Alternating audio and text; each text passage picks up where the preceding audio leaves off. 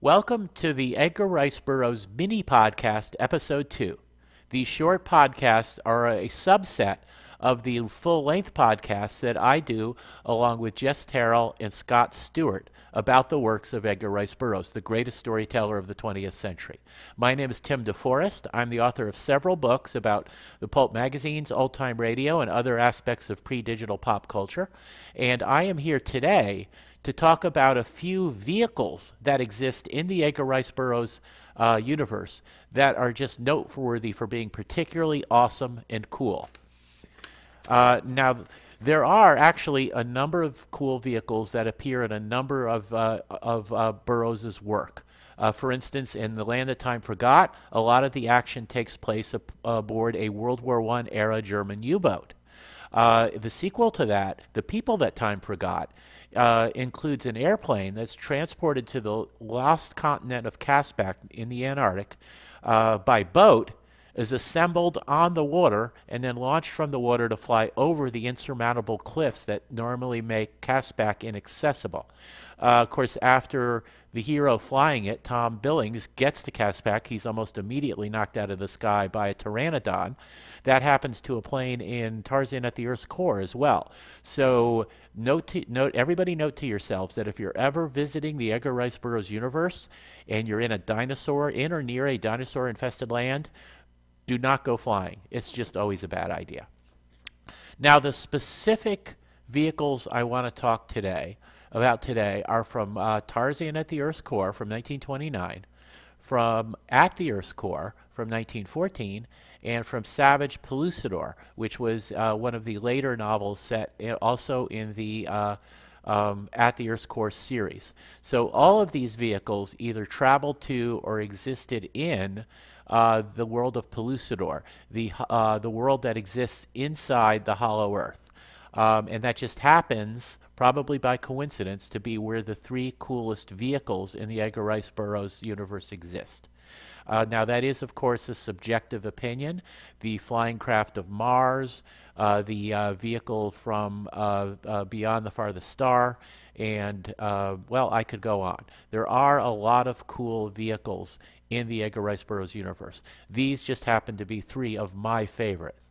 And the first, from Tarzan at the Earth's Core, written in 1929, is the O-220, a zeppelin that is built almost entirely out of carbonite, a newly discovered very lightweight metal that's also very strong.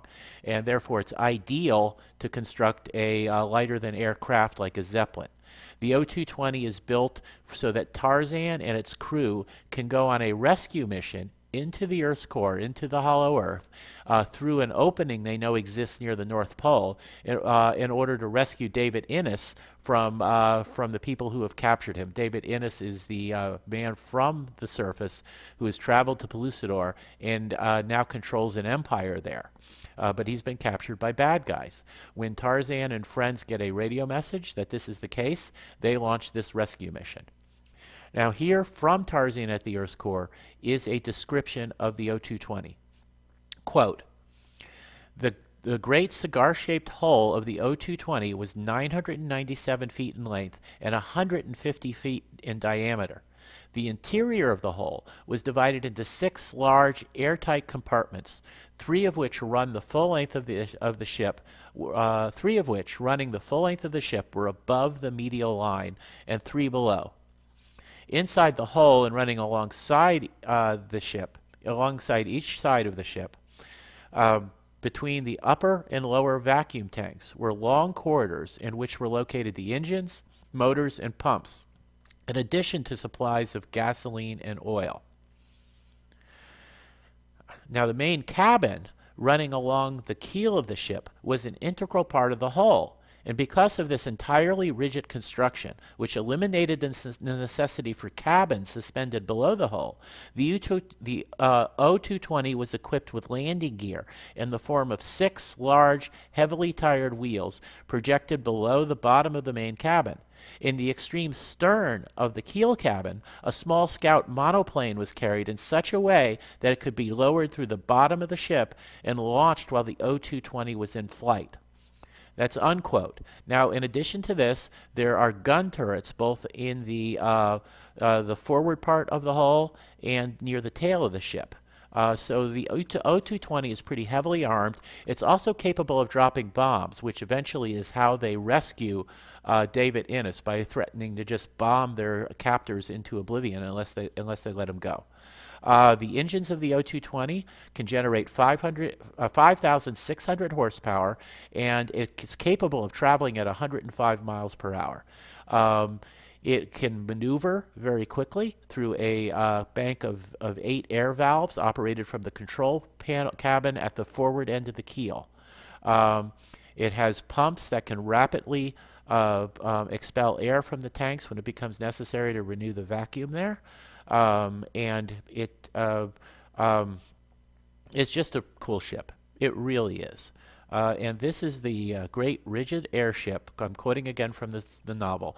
Quote, "The Great Rigid Airship in which Jason Gridley and Tarzan of the Apes hoped to discover the North Polar entrance to the inner world and rescue David Innes, Emperor of the Pellucidor, from the dungeons of the Corsairs." Unquote. Now that is just a cool vehicle, and as good a novel as Tarzan at the Earth's Core is, it's really one of my favorites. I was always a little bit disappointed that the O-220 doesn't play a more active part in the bulk of the story. Most of the story involves Tarzan and Jason Gridley as co-heroes, separated from the O-220, getting into dangers.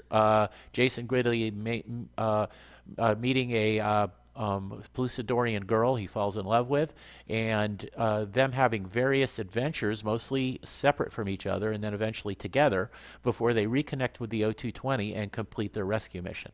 So it is a really cool vehicle. I just wish we'd seen a little bit more of it. But let's go back to the 1914 novel At the Earth's Core and take a look at the Iron Mole. This is how David Innes and the mole's inventor, Abner Perry, got from the surface to Pellucidor in the first place. David owned a mining company, and Perry worked for him, and Perry had developed the Iron Mole. And here is the description of it from the original novel, quote, "Roughly, it is a steel cylinder, 100 feet long, and jointed so that it may turn and twist through solid rock if need be. At one end is a mighty revolving drill operated by an engine which Perry said generated more power to the cubic inch than any other engine did to the cubic foot. This is being narrated by David Innes, I remember that he used to claim that the invention alone would make us fabulously wealthy if we were going to make the whole thing public after the successful issue of our first secret trial. But Perry never returned from that trial trip, and I only after 10 years. And the fact that they didn't return is as awesome as the Iron Mole is, it didn't work perfectly in one very important way. So once David and Perry started drilling down through the Earth, they discovered that they weren't able to steer it. The steering mechanism couldn't generate enough force to change their direction. So they just kept going down, down, down, down, down, till they eventually broke through into Pellucidor, encountered savage half-men, dinosaurs, intelligent telepathic evil pterodactyls who ate people, and other various dangers before David was able to marry the woman he had fallen in love with, Dian the Beautiful, and set up an empire. He eventually brought the Iron Mole back up to the surface one more time and then down to pick up supplies, mostly rifles, to help to keep his empire straight and safe, and then went back down to Pellucidor with it. And as far as I know, the Iron Mole is still down there today. I suspect that Abner Perry is keeping it in good repair, but I don't believe it's been used again. But later on in the novel Savage Pellucidor, one of the later novels in the Pellucidor series, we run across one other awesome vehicle. This one's more primitive than the others, and by itself it's not remarkable, but what it's built out of, what it's made out of rather, is what makes it remarkable. And here and this is set during a time where David's empire is fairly stable. He's off having an adventure of his own. And back home, quoting from the novel Savage Pellucidor, Abner Perry busied himself on a new project. He was determined to have something worthwhile to show Innes when he returned, for he was still a little depressed over the single failure of his aeroplane. He had tried to build an airplane and hadn't been able to, with the facilities he had available to him in a pre-industrial civilization. Back to quoting from the novel. He set hunters out to slay dinosaurs, the largest they could find, with orders to bring back only the peritonia of those he killed. And while they were gone, he succeeded in capping a gas well, which had been blowing millions of cubic feet of natural gas into the air of Plusador for, well, who knows how long. He had many women braiding rope, and others weaving a large basket, a basket 4 feet in diameter and 3 feet high. It was the largest basket the Saurians had ever seen. While this work was going on, the messenger arrived. Oh, sorry, we're going to skip that paragraph and get back to the main point here. The peritonia, the dinosaur stomach lining, was stretched and dried and rubbed until they were thoroughly cured. Then Perry cut them into strange shapes according to a pattern he had fashioned. And the women sewed them together with very fine stitches and sealed the seams with a cement that Perry had thought would not be attacked by the constituents of natural gas. When this work was complete, Perry attached the great bag to the basket with the ropes the women had braided, and to the bottom of the basket he attached a heavier rope that was 500 or 600 feet long. No one in Sari had ever seen a rope like that, but they had long since ceased to marvel much about anything that Perry did. With little ropes, many little ropes, Perry fastened the basket to the ground by means of pegs driven into the earth all around it. Then he ran a clay pipe from the gas well into the opening at the small end of the bag. Perry had given birth to the balloon. To him, it was the forerunner of a fleet of mighty dirigibles that would carry tons of high-explosive bombs and bring civilization to countless underprivileged cliff dwellers. So Perry, despite existing in a pre-industrial civilization, succeeds in making a hot air balloon out of the linings of the stomach linings of dinosaurs. And that is the most epically cool hot air balloon that has ever been built. Now, of course, things go awry. Dion the Beautiful, David's wife, insists on going up in the balloon. The inexperienced people holding the balloon ropes let the rope run out without realizing it, and the balloon floats free, and Dion has a bunch of adventures in the far country she ends up in before getting home again. And that's all cool by itself, but just the fact that Perry made a hot air balloon out of dinosaur stomach linings is just epically cool in of itself. And anyway, as I mentioned, that's just my very subjective opinion of the coolest vehicles that existed in the Edgar Rice Burroughs universe. It all really is debatable because there are a lot that come close to that in coolness, and that any one fan of the Edgar Rice Burroughs universe might think are cooler than the ones or more awesome than the ones I've just listed. But feel free to leave a comment about which vehicles in the Edgar Rice Burroughs universe you like best. Thank you for listening.